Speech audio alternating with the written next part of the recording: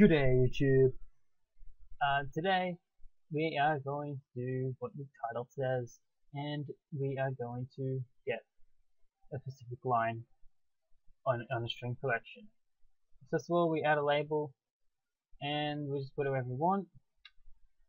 Then you want to double click on my project, and have something called like test. We'll have an item here. We'll ignore this, because anyway, you just click this. You have a setting here, and so let's just say string collection 1, just in case it's already something called string collection. And then you want to click this button, put down string collection, press this button, and add something. Let's say let's call one hello, and one called TechXSoftware. So we want to get this line on the second line of the string collection called TechXSoftware. So first of all, you'll see all this. You want that to be there, or the string collection will not work. You see all this XML stuff.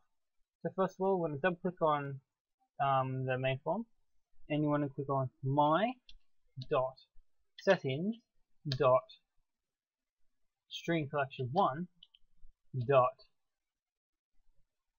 Wait, let me start again. My settings stuff up.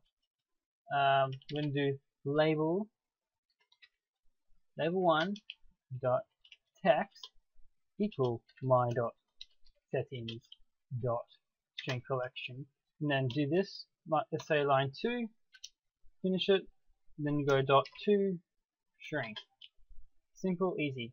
Play, and it doesn't work. Of course, it doesn't work. We haven't got number 2, do we? We go 1, 0, 1. There we go. Forget arrays always start with 0, they don't start with 1. Simple video on how to get a line string collection. If you like these tutorials, I do actually make computer programs. If you want some, download them. Look at my other videos. Remember to comment, rate, subscribe, share this video with your friends, and peace.